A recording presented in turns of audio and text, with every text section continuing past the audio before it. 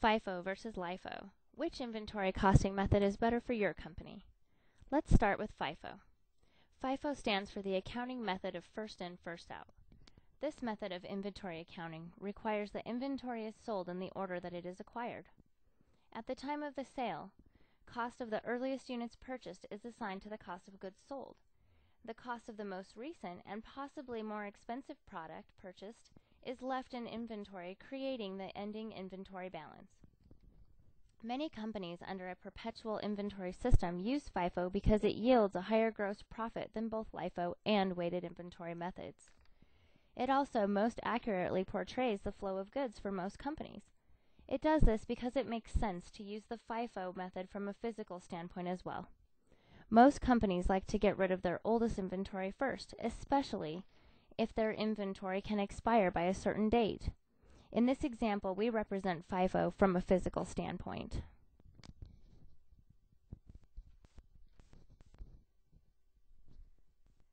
Now let's look at LIFO. LIFO stands for last in, first out. LIFO is a method for assigning cost to inventory, which assumes that the most recent purchases of inventory are sold first.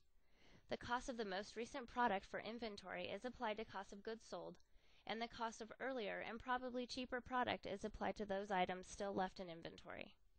You may be thinking that it doesn't seem right to sell the most recently purchased product first. It seems that a company would want to sell its older stock first in order to increase the shelf life of their product.